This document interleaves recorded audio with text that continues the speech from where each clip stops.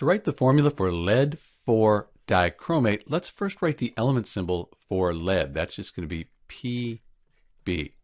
In this 4 here, this Roman numeral 4, that tells us that this lead will be 4 plus.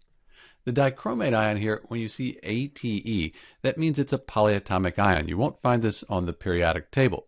So you either memorize that the dichromate ion is Cr2O7, and the whole thing has a 2- ionic charge here, or if you're allowed, you look this up on a table of polyatomic ions. So lead is a metal, it's a transition metal, and the dichromate ion, that's a group of nonmetals. So we have this metal and these nonmetals. This is an ionic compound. These charges here, they need to add up to 0. That's because lead 4 dichromate, it's neutral. It doesn't say ion after it. To do that, if we had 2 of these dichromate ions here, 2 times 2 minus, that would give us 4 minus.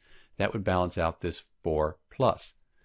So let's put a 2 out here and then replace this box with parentheses since we have 2 dichromate ions.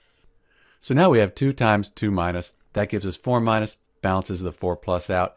We have a net charge of 0, and this is the formula for lead 4 dichromate, PbCr2O72. And note we have 2 of these dichromate ions.